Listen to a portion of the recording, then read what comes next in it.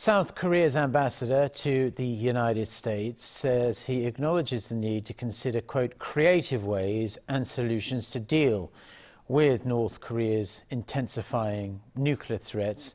Speaking at a parliamentary audit session from Washington D.C. on Wednesday, Cho Tae-yong was responding to calls for the redeployment of U.S. tactical nuclear weapons to South Korea, recognizing the regime's nuclear program has become a real threat. He stressed the South Korean government's stance is to strengthen extended deterrence capabilities. He also pointed out the need to upgrade the extended deterrence strategy and consultation group meeting between Seoul and Washington to ministerial-level talks.